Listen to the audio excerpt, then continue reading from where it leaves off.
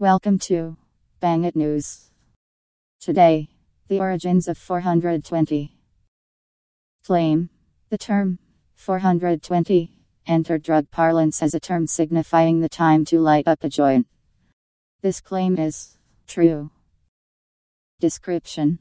The story of how the code 420 entered drug parlance as a term signifying the time to light up a joint.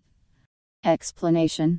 Odd terms sneak into our language every now and then, and this is one of the oddest.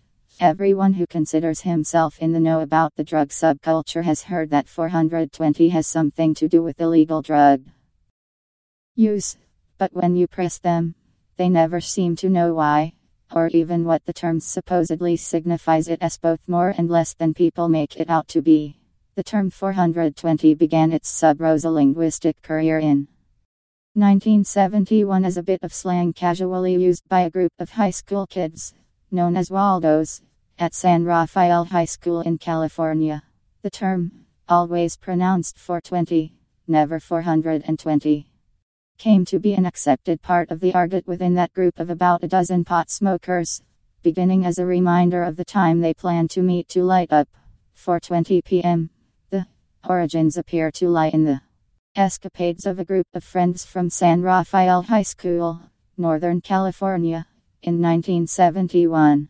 That autumn, the 5 teenagers came into possession of a hand-drawn map supposedly locating a marijuana crop at Point Reyes, northwest of San Francisco. The friends minus who called themselves the Waldos because they used to hang out by a wall minus met after school, at 4:20 p.m., and drove off on their treasure hunt.